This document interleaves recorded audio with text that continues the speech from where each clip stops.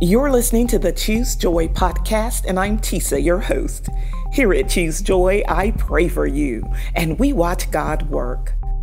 God's word is clear that the love of money is the root of and the beginning of all evil. But for those of us who love God above all else, His word declares that He will surely add greater riches to us than the world ever could. So today, I want to pray that your dependence on God results in financial independence for you and your family. Let's pray. I pray that you and your house seek after God with all that is within you. And in return, let the Holy Spirit guide your income and your investments in a manner that is pleasing to God. I pray that the Lord blesses you with the gift of stewardship so that your money makes you money in perpetuity.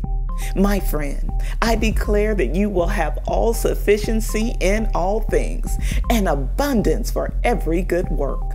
You will be a lender, a giver, an industry, and do it all for the glory of God.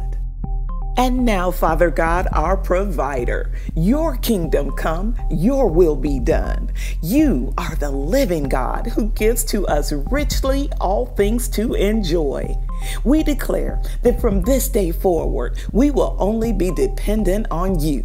You, O Lord, hold our finances in the palm of your hand. And we are believing together that you already know our needs and you are working on our behalf. We declare in faith that you will bless us with favor and honor. No good thing will you withhold from us because we walk uprightly with you. We give you the fruit of our lips today, God, because you are worthy of all praise. In the name of Jesus, we pray. Amen. Thank you so much for praying with me here today at Choose Joy with Tisa. It is my goal for this and every prayer that it finds its way to the soul who needs it. And you can help me reach that goal by sharing this prayer with a friend. Until next time, I pray that you choose joy.